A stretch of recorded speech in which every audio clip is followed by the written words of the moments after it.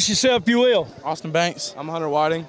Now, what did he do for you tonight? He blocked well for me to be able to make me get my cuts in, and the line just did a fantastic job tonight as blocking wise. Well, I've nicknamed you the Tasmanian Devil because you just don't quit coming. You just keep going at him and going at him and going at him. What drives you to be this type running back? Man, just effort, man. I just give it my all. I just look at Ray Lewis, and he talk about effort a lot, and I build my momentum off of that and then just give it to my team as that. Darius looked like he was getting the job done tonight. You gave him time to throw. He got the ball to Orr.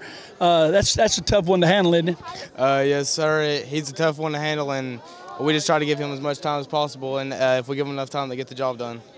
All right, you finally got your first win. You had a tough game last week against a very good football team that could go deep into the state playoffs. How do you feel about the season? How do you feel about this Notre Dame team? We got a little bit more work to do, but we're gonna progress a little bit, and we're just gonna keep giving it all every day at practice. And it's just the little things that we've been working on, like me picking up the blocks and the line blocking for me as well as they do.